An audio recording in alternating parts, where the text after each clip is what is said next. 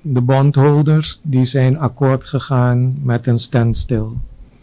Een standstill houdt in dat er gedurende een bepaalde periode geen betalingen gepleegd zullen worden door de staat Suriname.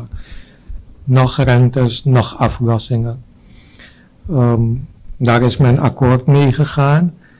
En gedurende deze periode worden de onderhandelingen opgestart.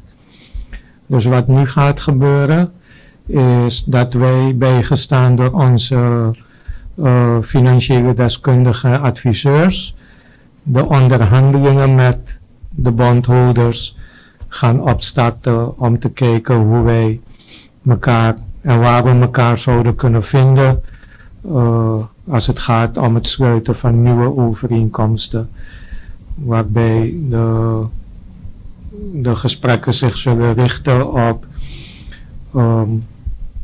rekening houdende met de economische situatie van Suriname, rekening houdende met de belangen van de geldleners, hoe wij elkaar ergens zouden kunnen vinden voor de benefit of both of us. Dat is het traject zoals het nu ingaat. Het is een traject wat in de internationale sfeer gebruikelijk is als je onderhandelt met lenders. Dat je eerst vraagt om een standstill en gedurende die periode de onderhandelingen voort en probeert te komen tot een understanding. Dus wat nu gaat gebeuren nogmaals is dat de onderhandelingen daadwerkelijk opgestart gaan worden. Voor welke periode is die standstill? Die standstill is tot, als ik me niet vergis, ergens eind maart.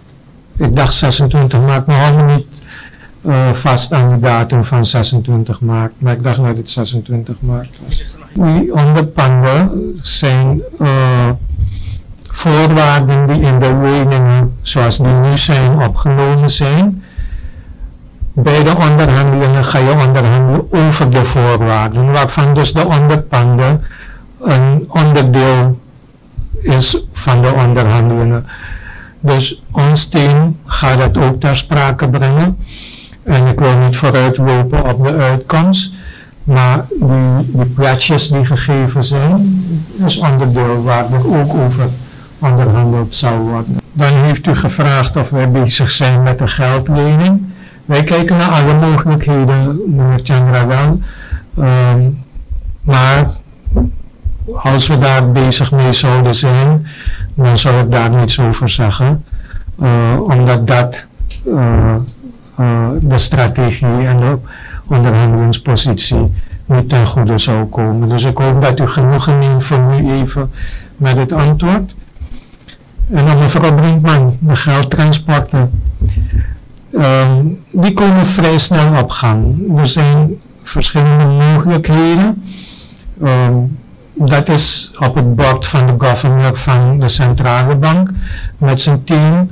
En ik weet dat hij dat aan het regelen is.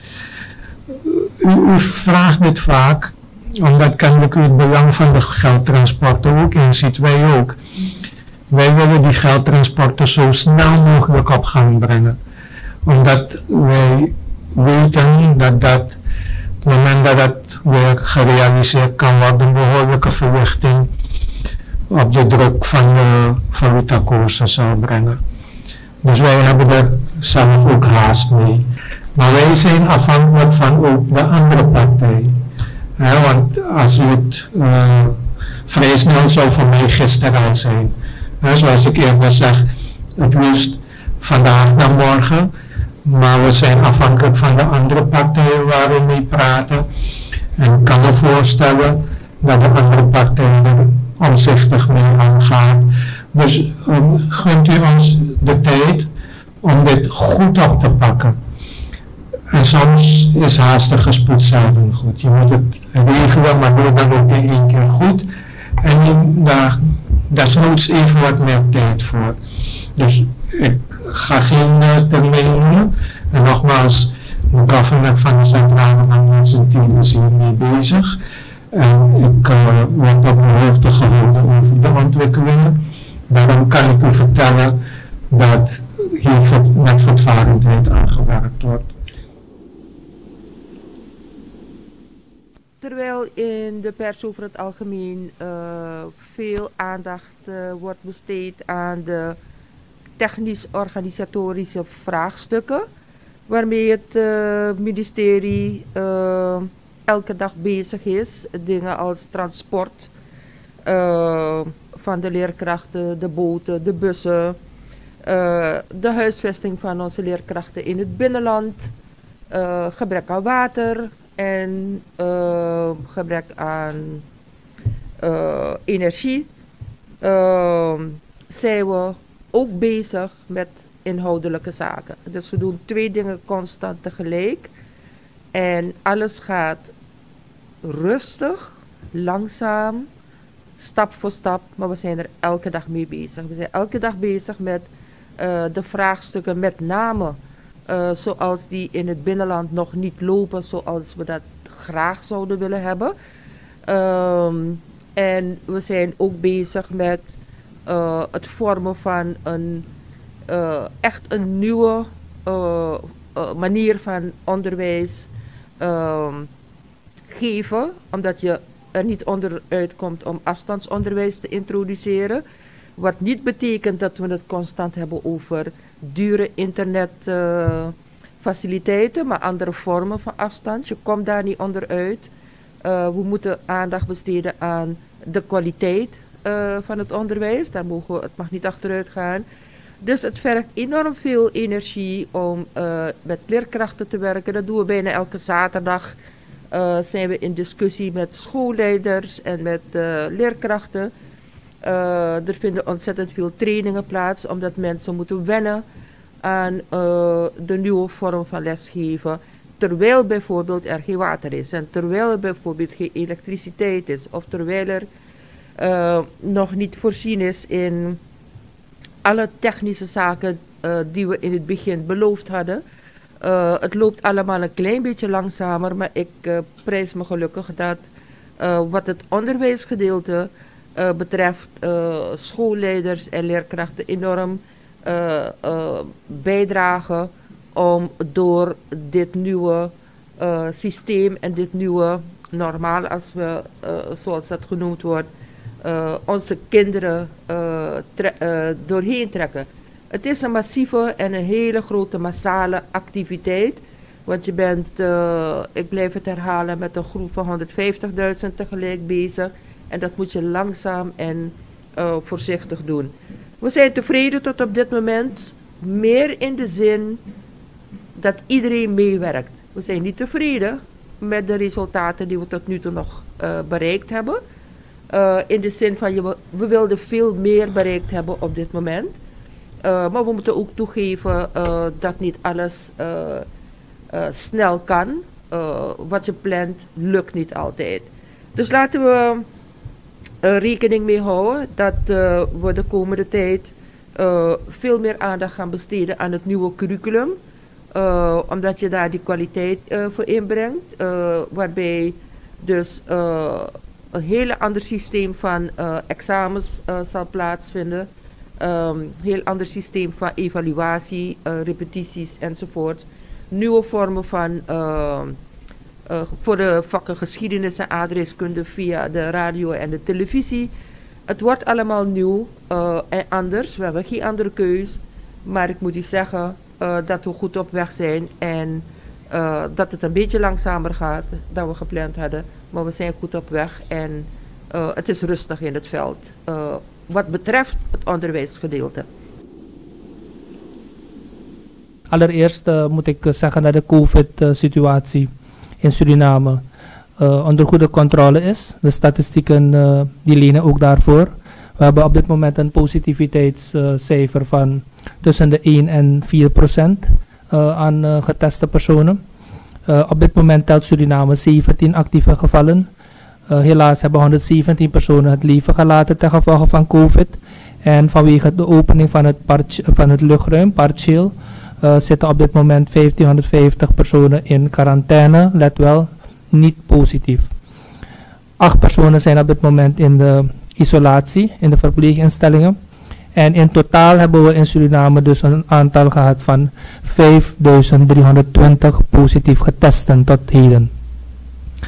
Op dit moment wordt Suriname geclassificeerd door de International Health Regulations van de WHO als een land met sporadische gevallen of clustercases. We komen van community transmission, dus dat is in ieder geval een code die gunstiger uitvalt. Dat was ook de reden dus dat we het luchtruim partieel geopend hebben met strenge voorwaarden, waaraan dus elke reiziger zich dient te houden. Dit alles in goede afstemming met natuurlijk alle actoren in de luchtvaartsector. En waarbij het ministerie van Transport, Communicatie en Toerisme de lead neemt. Ik moet erbij vermelden dat alle vluchten inbound vanuit Cuba en Haiti per gisteren onmiddellijk zijn stopgezet voor de maand december.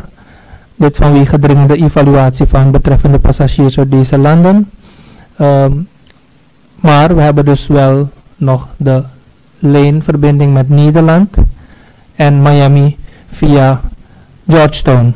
En we werken dus met een klassificatie van de situatie in die landen, die wekelijks wordt aangepast. En dan kijken wij naar de code waarin die landen vallen. En dan gelden er specifieke voorwaarden aan het reizen. Dat zijn de bekendmakingen met betrekking tot het luchtruim. U hebt gemerkt dat intussen de diverse vaccins voor COVID-19 in het proces zijn internationaal van goedkeuring. Pfizer is inmiddels gisteren door Groot-Brittannië goedgekeurd. Maar er zijn nog veel meer instanties in de wereld die de goedkeuring moeten geven aan de COVID-vaccins, potentiële COVID-vaccins, om in de wereld te gaan toedienen. Zo is de FDA van Amerika, de EMA van Europa, die gaan spoedig over tot de beoordeling van potentiële vaccins. En dat zijn er 3. Dat is de van Pfizer, Moderna en Oxford AstraZeneca. Suriname heeft zich gecommitteerd aan het COVAX-initiatief vanuit de PAHO. Wij kunnen helaas niet veel doen, maar we volgen wel de ontwikkelingen en zijn inmiddels bezig en we zijn reeds gestart vanuit het ministerie met de voorbereidingen voor de opzet van ons COVID-vaccincampagne. En dat houdt in dat je, omdat de tijd nadert, dat we dus alles proberen in kannen en kruiken ready te hebben. Dan denken we aan logistiek, human resources, het uitrolplan, maar ook de tijdlijn en de specifieke groepen die gevaccineerd moeten worden. De opdracht is dat we eind december de opzet van onze COVID-vaccincampagne ready moeten hebben. En dan zullen wij dus dat ook presenteren. Tegelijkertijd moet ook gewerkt worden aan een stukje voorlichting met betrekking tot het vaccineren en de bewegingen om over te gaan tot een stukje bewustwording ook te stimuleren. Gisteren heeft de CDC vanuit Amerika een advies uitgegeven met betrekking tot een nieuwe quarantaineperiode. Namelijk dat de periode van 14 dagen teruggebracht kan worden volgens de CDC tussen de 7 en 10 dagen. En daar goedkeuring aan is gegeven vanuit de CDC. Wij hebben dit gisteren gezien en ik heb het gelijk gevraagd aan het Outbreak Management Team om hier serieus naar te kijken, aangezien er dus wetenschappelijk bewijs is voor een verandering van quarantaineperiode. Morgen komen we uit met een conclusie voor Suriname. Als dat enig impact zal hebben op onze quarantaineperiode voor COVID, dat zal dus bekendgemaakt worden aanstaande zondag in de 2-wekelijkse bekendmakingen van COVID-maatregelen. Met betrekking tot de feestdagen, daar is collega Amoxie reeds ingegaan. Maar binnen regeringsverband komen we dus binnenkort nog uit met een officieel advies ten aanzien van de afsluiting van het jaar. Inmiddels is vanuit volksgezondheid wel duidelijk dat mogelijke bedrijfsfeestjes en de traditionele Pagara-estafette niet verstandig zouden zijn. Dus ik zeg nog niet dat het nog niet doorgaat. Maar vanuit volksgezondheid, ik denk dat dat meer dan logisch is dat het niet aan te raden zou zijn om de traditionele oudejaarsviering die wij kennen in Suriname te continueren dit jaar. Hierover echter komt er nog binnenkort meer informatie naar u toe. In vele landen is men zelfs al overgegaan tot stringente maatregelen rond het oudjaar. Zo heeft bijvoorbeeld België een vuurwerkverbod. En andere landen verbieden feesten. Ik denk dat wij in Suriname ook zeker naar opties moeten gaan kijken. Ten einde de gezondheid van de burger te kunnen blijven garanderen, ook na de afsluiting van dit jaar. En dat wij sowieso vanuit de regering geen dispensaties en ontheffingen zullen verlenen voor mogelijke spreading events. Wij kijken dus ook hiernaar. Vooralsnog heb ik dit als updates met betrekking tot COVID. En ik kijk uit naar eventuele vragen indien die u hebt.